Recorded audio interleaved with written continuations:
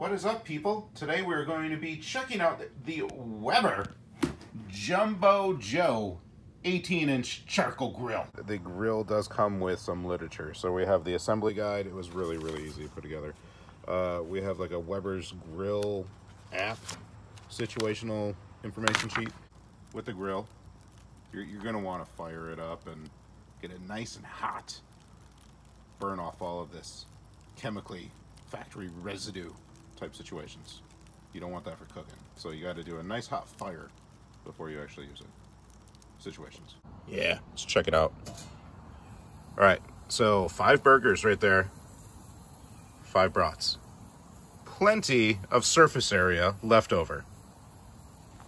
I mean, look for yourself here, peeps.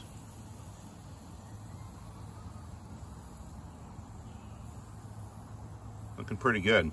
So we do have a little airflow coming up from the bottom. We've got some airflow coming up from the top. We're gonna actually open that up a little bit more. Ooh, that's hot. That's a hot puppy. Woo-wee! Don't be stupid and touch me. Hot metal on a grill. Spicy hot.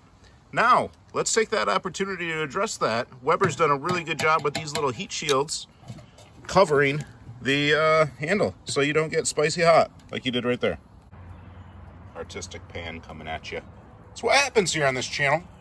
Artisticness. All the time. Anyway, back to the Weber. So, another cool thing about it, but here's another purpose for this kind of wire contraption here. Yeah. Lid holder. What's up? What is up? That's right. You see that? It's off kilter. It doesn't matter because it's on there. See, we can go over this way too.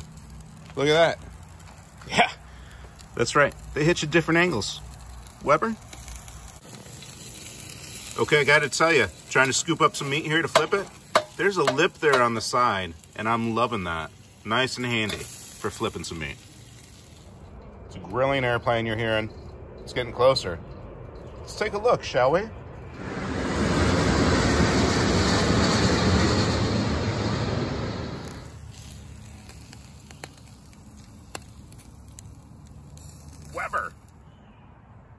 Weber.